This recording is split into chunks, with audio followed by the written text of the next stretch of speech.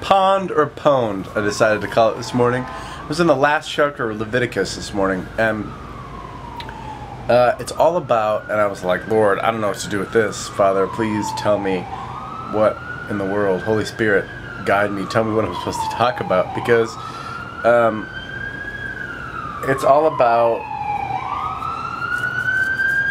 like redeeming certain types of property, like basically for people. It sounds like people could kind of like use the priesthood, because Leviticus is all about the law for the Levites, for the priests, and the people too, and the people and the priests, and sort of their tango.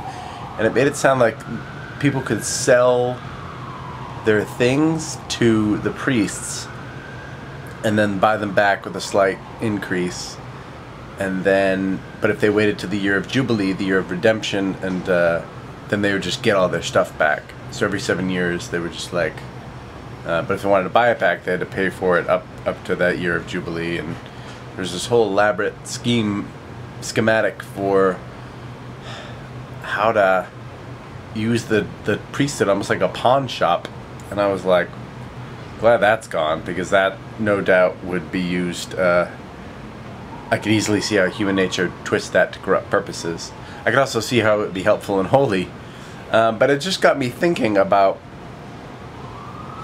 how God, how is God like a pawn shop? How can I make that metaphor work? And I found it interesting. I don't know if this completely applies to Leviticus, but this is what it got me thinking about. What God is asking of me, of us, of you, of His creation, is indeed to bring all that we have of value and sell it to Him. Much like Christ said, the kingdom of heaven over and over again is like a jewel of great price, a pearl of great price that someone sold all they had in order to get, or a treasure in a field, and a man sold all he had in order to buy that field, in order that he might have that treasure.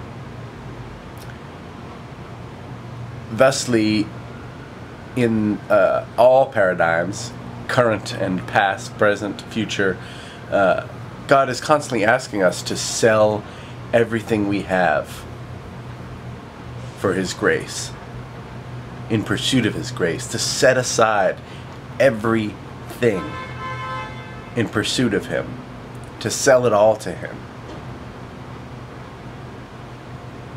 And if we want it back, then sometimes He'll even let us take it back at a price, and it'll cost us more than the giving. And the giving in this case is free, so it's always going to cost more. But then to try to reassume control or valuation of other things, the cost is not monetary, but the cost is spiritual. The cost is difficulty in Congress with God. I've found my walk more difficult when I try to reassume any control of that which I valued at any point equal to or above that of Christ Himself, that of the Creator of the universe Himself, themselves.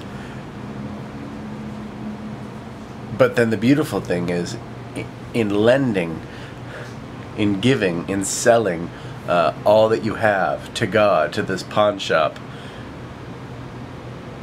in that time period of redemption, until that jubilee, that celebration of that word jubilee, all those things are actually redeemed and returned to you in obedience and blessing. To walk with that single focus is what we're created for. We get so distracted by everything, don't we? I know I do. And it's not like God even takes us out of the world. And so the struggle remains the same, and the need for support and clean thought and clean action and guidance remains the same. But to remove everything but Him, to sell everything but Him to Him, yeah, everything but Him to Him, and we in return, that's all we have. We are left with nothing but God, which is exactly what we were designed to be. But the beauty is, in the year of Jubilee, He redeems those things to us. He's redeemed those things in our separation from them. I mean, I know if you've ever fasted for anything, for God as opposed to just for yourself or your body, you've learned this in microcosm, that which you give up to God truly and fully, and experience that focus and the beauty of relying on nothing but Him, when it is returned to you, its value is in some ways, quote unquote, sadly lessened, but its value is properly lessened, in that the lesson has been taught that it never did for you what you thought it did, and now it has been redeemed to the truth of its purpose, which is just sometimes a simple joy,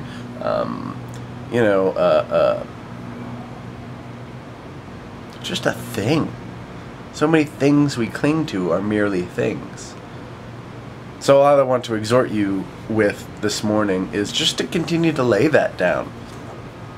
If you haven't started laying anything down, I was talking the other day about slavery. If you haven't laid any of your slave mantles down, then I would say take them into the pawn shop. I would say take them in one by one if you have to. If you have the strength, take in everything. Lay it at the feet of Jehovah. Take it to the temple. Sell it. We are now the Levites. Sell it to yourself. Lay it down as a sacrifice. Let it be redeemed. Return not to it. Cling to nothing but Him in times of tempest, trouble, storm. Because everything else is temporal, or at worst is literally drawing you into death. Into sin, death, darkness, separation from God. And I tell you, to be in God is the most blissful, right, joyful, true, still tricky, still hard, still a challenge, still a suffering, but it's right with a capital R, holy with a capital H, beautiful with a capital B. Pawn everything you have. Or then the other one is your only option. Pawned or pwned. Pwned by this world, pwned by the very things you refuse to sell. Sell it all. Count it all as loss. And Christ as gain. I speak to you in love and truth this morning. Peace be unto you. Amen and Selah.